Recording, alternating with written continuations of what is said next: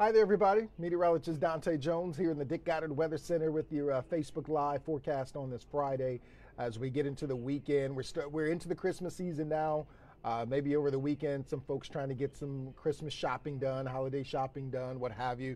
Maybe looking to do some decorating. Maybe you wait until this weekend, first weekend of December, to start decorating and getting things up. This weekend doesn't look terrible. But there are some times better than others where you want to get some things done. And we'll run through that here in the forecast for the next few minutes. All right, first, let's get you out what's happening now on this Friday. As no doubt some folks are at work, or maybe you're watching this at your desk, or maybe you're at home just watching on the phone or computer or what have you.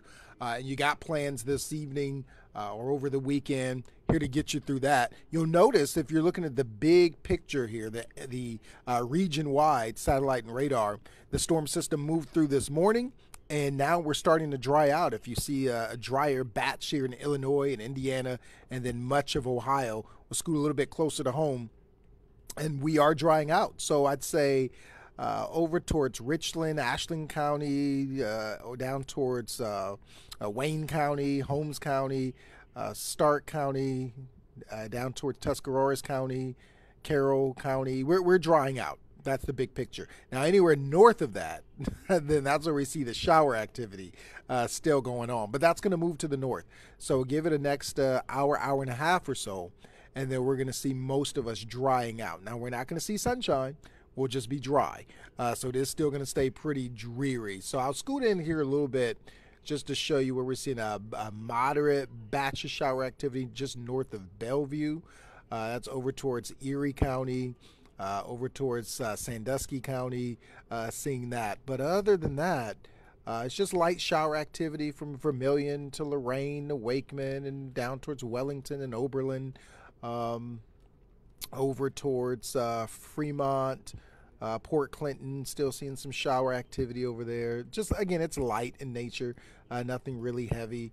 Auburn, Middlefield, I'll pull out a little bit. Manaway, up to Roaming Shores, Menor, Ashtabula, all seeing some shower activity there. And it's light, again, and it's going to continue to pull off to the north. So give it, again, the next hour and a half to 2 hours, and we're going to be dry.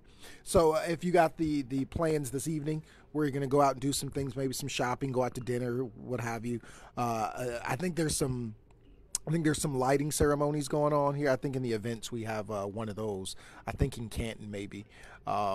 I think you're good this evening. It'll be drier. So notice that we're starting to dry out here. Temperatures are right on the money. Temperatures not bad. I mean, this is actually where we should be for this time of year, mid-40s. So probably maybe the jacket, maybe the heavier jacket will do you just fine if you're out and about. Maybe a hat. I tend to wear a hat in the 40s. I have a rule of thumb the way I dress. So if it's in the 40s or colder, I wear my coat. But if it's in the 50s, then I wear my hoodie. And just depends on the way the wind is, if I wear the hat or not. If it's kind of breezy, I don't have a lot of hair. So if it's kind of breezy, then I tend to have the hat on. But if it's not, then, I take the hat off. But maybe you have a rule of thumb like that, the way you dress. But the breezes are light, so that helps it feel a little better. We're in the mid-40s and light breezes, so not feeling too bad. This is notice that drier slot, so that's what I'm saying here. Now, this 8-hour forecast, this is for Cleveland, and so right up along the lake, and you'll see that in the future cast when I run through that. We'll still see a few showers here and there, but much of northeast Ohio is going to be drying out within the next hour. But right up along the lake, we'll still see a few showers until that last northerly trek gets out of here. But again, mid-40s. And tonight, we're not going to dip much colder than that, too. Tonight, we're going to actually feel pretty good, similar to last night. So tomorrow morning will be dry. So if you like to get the jog in the morning, tomorrow morning, Saturday, you're like, hey, I'm going to get up, get my jog in, start my day. It's not going to be a bad one at all. It's not going to be cold, too cold. I mean, we'll be in the 40s still, but not going to be too cold. So we'll be okay. This is the weather checklist. The jacket, the cup of coffee with the London, Seattle feel out there, and the evening jog. The evening jog will be okay because we'll be drier for the evening. Tino Bavenzi's looking at me from the break room because he wants to get his evening jog in, so he's listening in on the Facebook Live here. If you want to get the yard, more than likely he's probably listening because he may have to report out live in the elements. So it'll be dry, Tino. The rain's going to move on, so you'll be good. The yard work or the decorating, I think you may be okay, but it's just going to be so damp from the rain. So I think if you're trying to rake leaves or trying to do anything in the yard from over the summer, kind of clean it up or what have you, today's just not the best day because it's just so wet. Decorating outside, I mean, you still can do it. It'll just be wet if you're trying to hang lights or put decorations in the yard or what have you. Maybe a little better to wait until tomorrow. It'll be a little drier tomorrow, but it'll still be wet with maybe isolated sprinkles or so. We don't really start to dry out until the latter part of next week. We got an active pattern coming our way for the next 5 days. The umbrella you'll want here for the next couple of hours, and then I started to get the anchors and reporters in on what to suggest for lunch and dinner. So Joe Tui here is suggesting a light turkey chili, and he specified that light is the word. And I don't know what a light turkey chili is. I think turkey in itself is light, but he's having a little fun with us. So maybe Tino will be next at some point to suggest what we could all have for dinner. All right, that does sound good. I mean, it's lunchtime. I haven't had lunch yet, so a light turkey chili or any chili of any kind sounds very delicious right about now. But after I'm done here talking to you all, and before I start the forecast for the evening newscast, I will grab something to scarf down, more than likely a salad. TV adds some pounds on you, so I got to look a little thinner, right? All right, so the fishing forecast right across the street here along the Lake Erie, there's and anywhere across Northeast Ohio, but I mentioned Lake Erie because it seems like no matter what type of weather it is out there, you're always going to find the fishing folks out there on the rocks, on the piers, doing some fishing. So here is the fishing forecast. Not going to be a bad one. Will be dry for the most part. And we're looking at temperatures in the 40s, a little breeze here and there, but of course when you're by the water, it's going to feel a little cooler. 1 to 2 foot chop, winds aren't going to be as breezy as they have been, so southeasterly wind about 5 to 15 knots. So I think you're fine. And fishing folks know how to dress, but just, again, it's still going to be cool. You're out there for a few hours doing some fishing, so you'll want to dress warmly. All right, so here are the events. The Glow with Stowe happening on Saturday. Cloudy skies, temperatures in the 50s and dry. And then Light Up Lakewood happening as well. Mild clouds, temperatures in the 50s, dry. But then Little Italy is holding their holiday art walk. You're dry here for this evening and dry for tomorrow evening. But then Sunday is when we start to get some shower activity in there for Little Italy. But the temperatures are good in the 50s. And I, you know what? I like Christmas time where temperatures are warm. I really think I need to be in like Miami, Florida or somewhere where I can walk where there's sunshine or stars in the sky and we're decorating palm trees for Christmas while I'm on the beach. That's cool for me, but I get it. I know those of you who like the more nostalgic, cool and snow on the ground or snow coming from the sky. I know you like that scene. And if you do, unfortunately, this isn't the weekend for it. It's just going to be on the milder side in the 50s while we're trying to get into the Christmas spirit here. But don't you worry. There's some patterns that we're watching from mid to late month that brings some colder air in here. And then with the colder air, we just have to watch the storm tracks to see what storms give us some snow or a mix or rain or what have you. So we'll watch that as the trend starts to turn a little colder late month. All right, so drought monitor. Here's what we had last week. There's some splotches of abnormal dryness, and so this week we still keep some splotches of abnormal dryness. It's been a relatively dry month, and I'm going to show you that in a second. So, I mean, it's just abnormally dry in places, so nothing to write home about. We show this just for context to show that we've been either dry or wet or what have you compared to normal, but there's nothing to worry about. As a matter of fact, nothing to worry about because it's going to be an active pattern over the next 5 days. So, all right, so tomorrow, it's only a 20% chance in there, and I'll show you in the future cast, of a few light sprinkles here or there, but we are mainly dry on Saturday, just cloudy. It's going to be dreary. We're not going to see really much any sunshine for Saturday. On Sunday, we're dry in the morning, so if you're headed to services, you're fine. But then on Sunday afternoon, we get a few on and off again scattered showers around. Then on Monday, scattered rain showers on Monday. It's not a whole lot in nature, but there's some showers and some clouds around. Then on Tuesday and Wednesday, things turn colder. And so we have a rain-snow mix in there. Right now it says morning rain-snow mix on Tuesday and the afternoon primarily dry. And then on Wednesday a rain-snow mix moving by. That may have to be updated. And again, once I'm done giving you all the live and I start to forecast, I'll look at what the models have to say as far as the timing goes on Tuesday and Wednesday, because that might have changed. But the big picture is for Tuesday and Wednesday, we're going to turn a lot colder. We're only in the upper 30s. So that means we'll either have a rain-snow mix or some snow showers for Tuesday and Wednesday. Right now, not looking at any accumulation with that, but as we get closer to the event, then that forecasting becomes a lot more accurate and we get a little better handle of what's actually happening with the atmosphere at that time. But right now, we're not looking at anything like what we had a few days ago.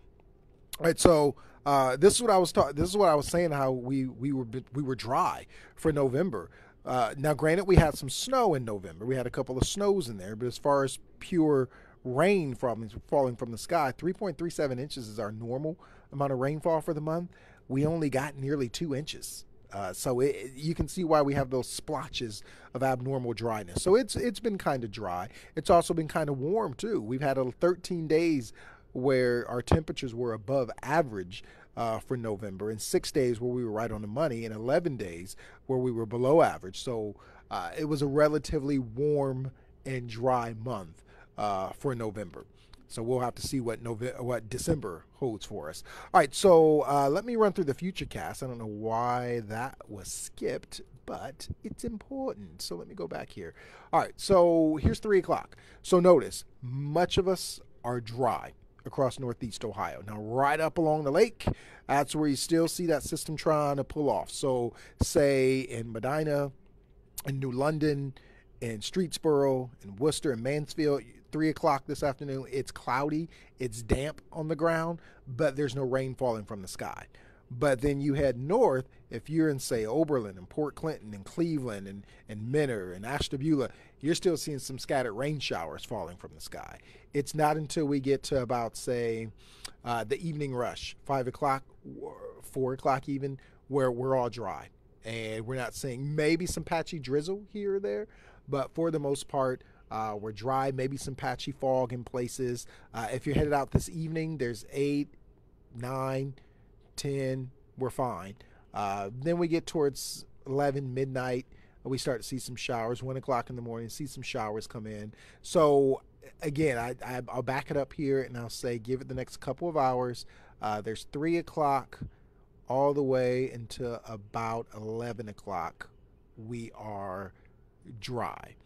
So the afternoon and the evening on the town, you're fine. You don't need the umbrella, just the jacket will be fine. Temperatures in the 40s. We're only going down to 41 overnight tonight. So where we are now in the lower to mid 40s, we're just kind of hold right on through the evening and into the overnight. All right, and so then as we get into the weekend, here's Saturday morning. Look at that, we're fine. Saturday morning, we're dry, cloudy skies. Now, this model says there might be, especially a little further south, there might be a few breaks in the clouds here or there, maybe a little bit of blue sky and sunshine, but by and large, you can see the amount of cloud cover there. We're going to stay cloudy for the most part. Notice those splotches of green, so that's why I keep the 20% in there for Saturday, because there could be an isolated passing light sprinkle or shower, but we are by and large dry, but cloudy on Saturday. And then we take you through Saturday overnight. We're dry, no problems, cloudy skies. Sunday morning, looking good, cloudy skies, but we are dry. There's noontime, still staying dry. There's the early part of the afternoon. We start to see the rain come in from the west.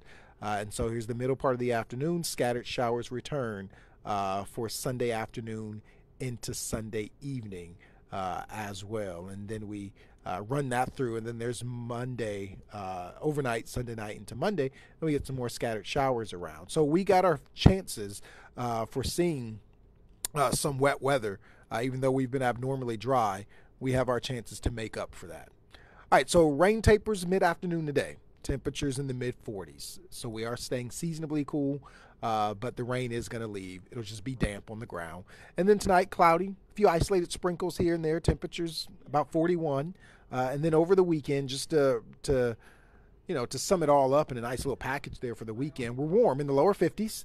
And then for Saturday, we are dry, but an isolated sprinkle. Sunday, dry in the morning, scattered showers for the afternoon. Then the 8-day forecast for Monday, a few scattered showers around in the morning, and it looks like by the afternoon we start to dry out, maybe a peak or two of blue sky, temperatures in the mid-40s. And then as this front comes through, a trough of low pressure brings us cooler temperatures and a rain-snow mix for Tuesday and Wednesday, only in the upper 30s, probably going to be on the breezy side too. So it's going to be wintry. But then we get that warming trend back up here as a ridge of high pressure works in. Mid-40s for next Thursday, partly to mostly cloudy, partly to mostly sunny by next Friday, 48, flirting with 50 again. And then by next weekend, we'll still keep the same thing where we're drier and temperatures in the 40s and possibly 50s. So there is the wrap up there of the forecast, just you and I, a little Facebook Live, a little fireside chat on this dreary Friday afternoon. I may get another cup of coffee because it just kind of feels like that type of day. But nonetheless, I'm going to get some lunch. I'm going to forecast for the afternoon shows. Andre's taking an extended weekend, so it's Mackenzie, Bart, and myself holding down the fort. You know, the last time I left the Weather Center to Andre and Mackenzie, to man and to woman, they gave us a snowstorm with several inches of snow on the ground earlier this week. I had to take control back. And so now we're getting some warmer temperatures. That's what I'm saying. No, anyway, I joke, I kid. Mackenzie and I will see you starting at 4 o'clock. Have a good one, everybody.